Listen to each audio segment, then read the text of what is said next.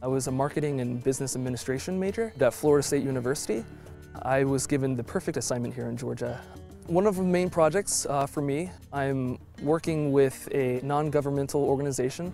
We are trying to create sustainable projects and implement them in our community.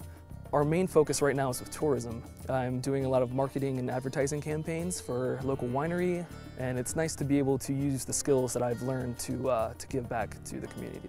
Wine here in Georgia is extremely important. The traditions of wine and viticulture are directly intertwined with the identity of Georgia.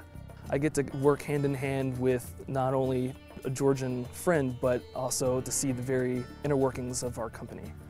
He's an amazing person. There's not much difference in between my background and his. What I feel I'll be taking from Georgia, I feel like it's a part of me. Most Georgians say that once you come to Georgia, you are Georgian. There's just something mystical about this place that just keeps drawing you back in. It's an amazing experience and a great country to come visit.